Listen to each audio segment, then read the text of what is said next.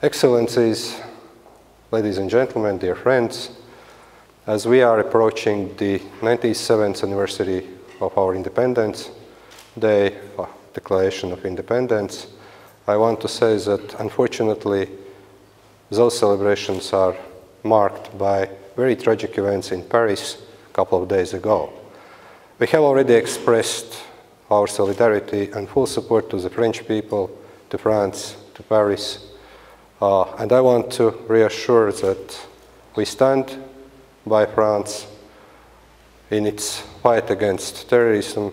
We stand together with the whole European Union, with North Atlantic Organization, and we will render all the necessary support that we can to fight our common enemy.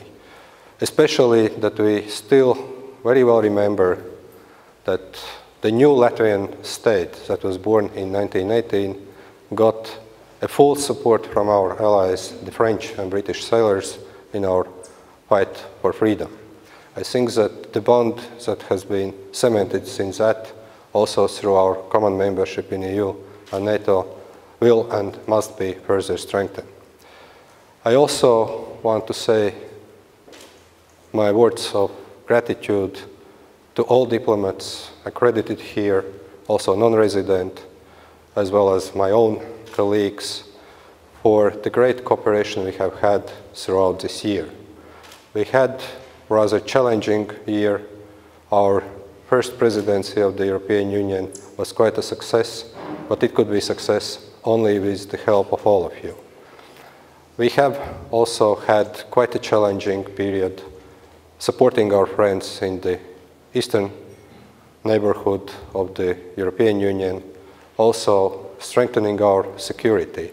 Also next year is going to be rather challenging. We will continue to work on strengthening external security and internal security of our nation.